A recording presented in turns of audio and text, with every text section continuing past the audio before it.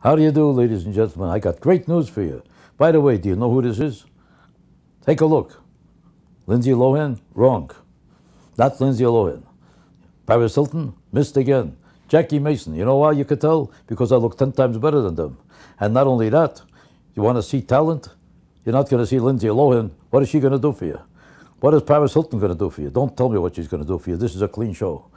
But I want to tell you something that's fantastic.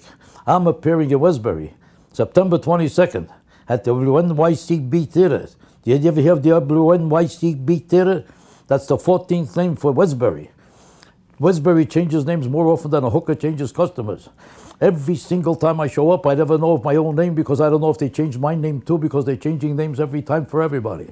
But I want to tell you something. There's comedians coming there, but you want me to let you in on a secret? Nobody comes to see them. They might be good comedians, but it's not worth talking about. Not it's worth showing up for, and it's not worth spending money for. Not that they're no good, they're great, but let's be honest about it. Are you going to spend money without Jackie Mason?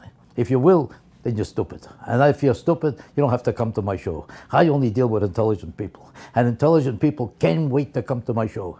Intelligent people are going crazy. When they hear about Jackie Mason, they're already standing there in line. Thousands of people. But there's room for one more person. It could be you. So try to get in there. If you can't get in, not my fault. I can't help you. You came too late. But if you don't want to come too late, run over there now. Hurry up, because you have to do it before I finish the speech, because otherwise I can't talk to you.